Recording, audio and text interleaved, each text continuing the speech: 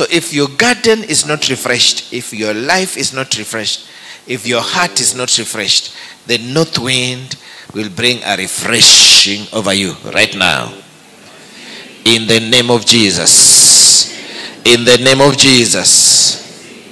Song of Solomon chapter 4 verse 16. Song of Solomon chapter 4 verse 16. It says, awake, north wind, and come. South wind, blow on my garden, that its fragrance may be spread everywhere.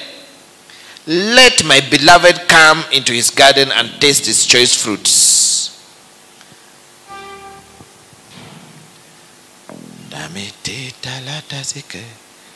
So the north wind will come, will bring a refreshing over you. It will bring a refreshing over you. And the presence of God will dwell in your building. The presence of God will dwell in your house. The glory of God will be seen in your dwelling. In Jesus' mighty name. Ezekiel chapter 1, verse 4 and 5.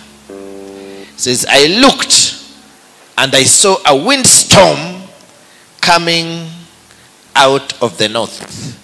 Where was it coming from? Where was it coming from? I saw a windstorm coming out of the north. An immense cloud with flashing lightning and surrounded by brilliant light. Let me read the one you're reading. Okay, look, let's read 1 to 3. Look, and behold, a whirlwind was coming out of the north. A great cloud with raging and engulfing itself, and brightness all around it, and radiating.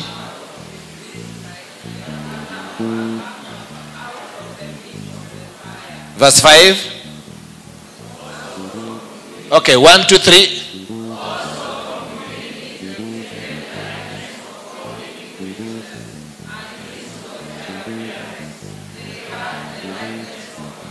So the north wind came, and with the north wind came fire and cloud, and inside that cloud God came out. This is Ezekiel describing what you're seeing, the likeness and the presence of God. So when the presence of God wanted to come to where Ezekiel was, it came out of the north. Came out of the north, and came but came in the form of a wind and a storm. They're here. They're here. Say, the north wind brings God's presence.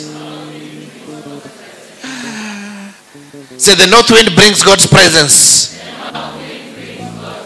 The north wind brings God's presence.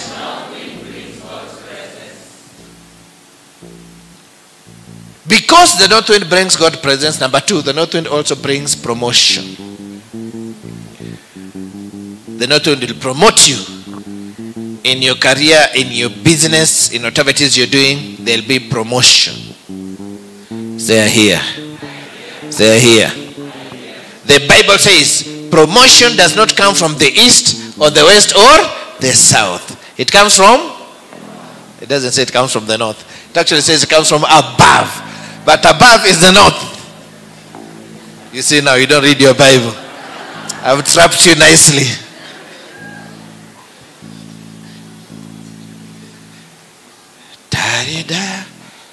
So the Bible equates the north to above, where God is. Is this too deep? The way you're talking is like I'm saying things that don't exist. Psalm 75 verse 6 says, for exaltation or promotion. Can you say promotion? Can you put where it says promotion so that we are not confused? We want to actually the word promotion. For promotion cometh neither from the east, nor from the west, nor from the south. Verse 7. But God is the judge. He put us down one and set up another. Can you give me the scripture? The way it says it comes from above.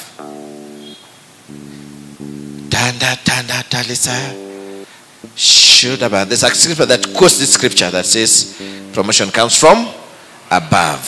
Say here. God is the judge. He puts down one and brings up another. So God can promote somebody you don't like. God can promote you even if they don't like you. Okay. I said God can promote you even if they don't like you. Let me give you a testimony. There's a lady who came here on Saturday, yesterday actually. She came to see me yesterday with the husband. She works in a big organization, one of the biggest parastatals, dealing with money. I don't want to mention actual names. And she'd worked there for years. She had trained people, she had done all kinds of things, but they were not promoting her. The reason they were not promoting her is because she refused to sleep with people. Because I'm told in that organization, for you to move ahead, either you sleep with one boss or you bribe. Or you do what? You give money. So she was not giving money, and she was not giving other things as well. So because of this, nobody was promoting her. She said, I'm faithful, I'm a believer, I don't give these things. So she would train people, these people would be promoted. She would train people, these people would so she came one day here, we prayed. I said, promotion is not a function of the boss. It's God who promotes. It's who? God who promotes. So we prayed, and I prophesied to her, you'll be promoted 2 levels up. So it took time. So one day, people did interview. She went for 4 interviews. 4 or 5. And they denied to promote. Because when they promote, they take you for interview, for evaluation. Say you are the top, but we would promote you. You are the top, but the ones who are down. Sometimes, even the positions she's going for, they bring someone from outside the organization. Takes the position, she's still there. They're here. So we prayed. One day, the bosses in their meetings, they just got jittery. There was no interview. The interview time had passed. People had been promoted. Life is moving on. The bosses in their meeting, they said, and you? What's wrong with you? Everybody is coming, just passing you. What's happening with you? You need to leave this department. Go to another department so that you can move up. So they called with the husband. Should we take the move? Should we move? I said, it's okay, you can move. We'll give you blessing. So instead of moving to another department, another boss came. The big boss now. I said, no. I need eyes at the coast. Because that is where things come through. In this country, that's where there's a lot of stealing. So I'm going to put you regional boss.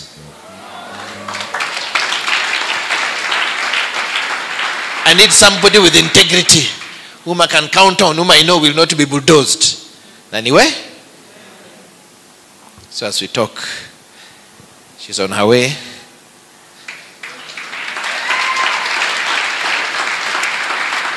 Her office is like this house now. They're here. Where they were supposed to move, she was supposed to have, I think, 200 people under her. Now she's going to have almost 1,000 people. She's controlling. With the driver, bodyguards, whatever. Huh? Promotion. North wind. Say north wind. Say north wind. The same way we invoked north wind for her, I invoke north wind for you. I said I invoke north wind for you. Promotion does not come from the east, west, or the south. It comes from above. Let the above speak for you right now. In the precious name of Jesus. In the precious name of Jesus. In the precious name of Jesus.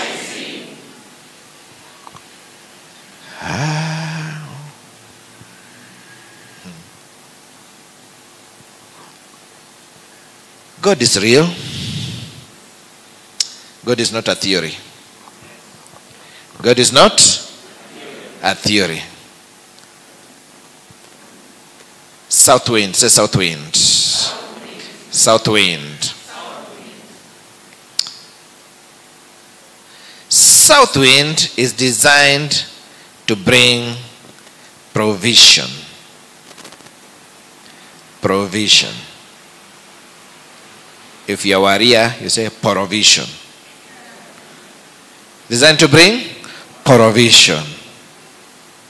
I keep listening to some warrior lawyer. The provision. Proverbs. What's happening? What's happening? What's popping? Today we are invoking the winds of God, and your life is opening up like crazy in the precious name of Jesus. Psalm 78 verse 21. Psalm 78 verse 21.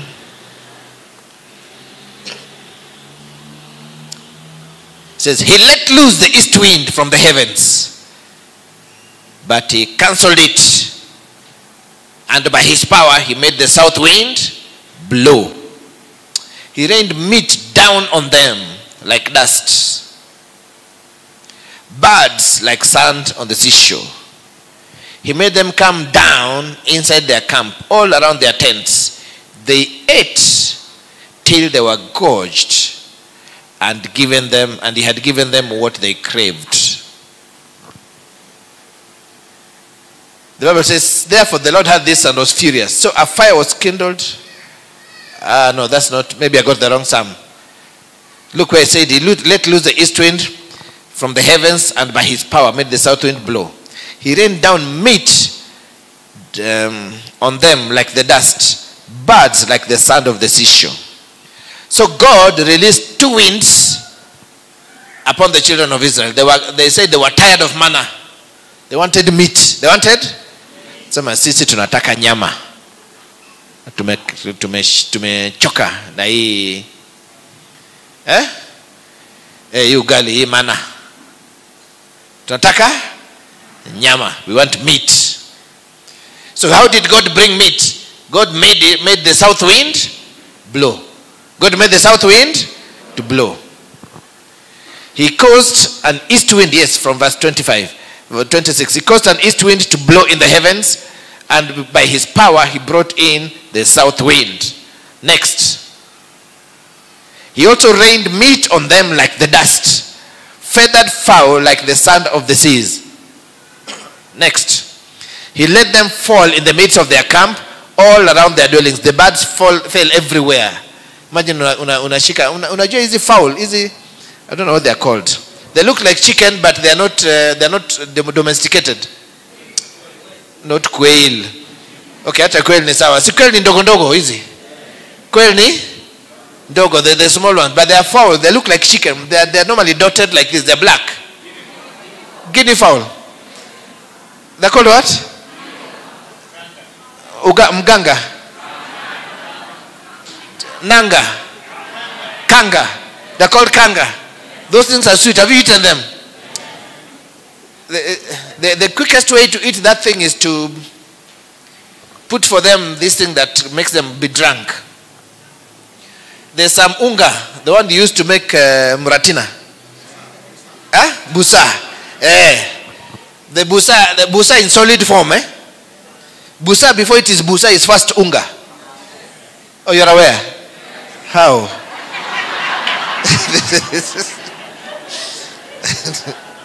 You seem to know this whole process. This process where you can umejua.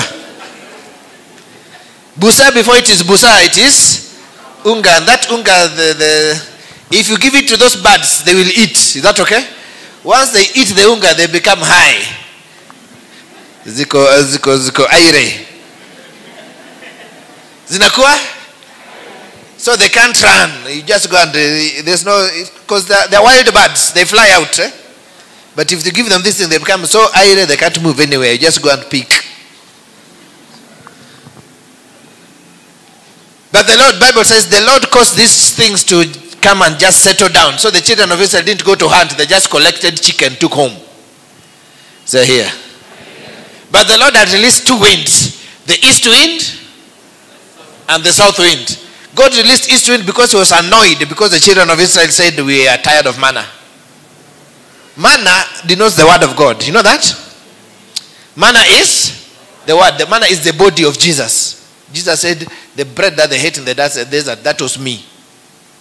That's why the Holy Communion is manna. Is that okay? But the body of Jesus is the word of God. The word became flesh. The flesh of Jesus is the word of God. Are you listening? So in other words, Israel was saying, we are tired of this word. We want flesh. We want tumechoka na spirit. Tunataka flesh. So God got angry. So God gave them flesh to eat. But he also released east. East wind is for what?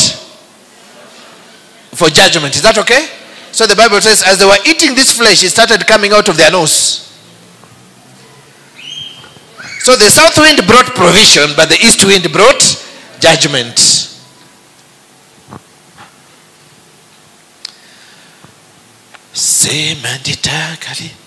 So they got both at once. They received the provision they wanted, but it came with judgment. You will receive your own without judgment. In Jesus' precious name. Your own is not coming with judgment. In Jesus' name. So God releases south wind normally in combination with another wind. Like you see in the book of Song of Solomon, chapter 4, verse 16, it says, awake, north wind, and come, south wind. Blow on my garden, that its fragrance may be spread everywhere. So number 2, south wind brings fame. Fame. Favor. Fame. So in south wind is in operation. Whatever you're doing will be known everywhere. It will be blown everywhere. It will be seen everywhere. It will be noised abroad. In Jesus' name. It will be noised abroad. In Jesus' name.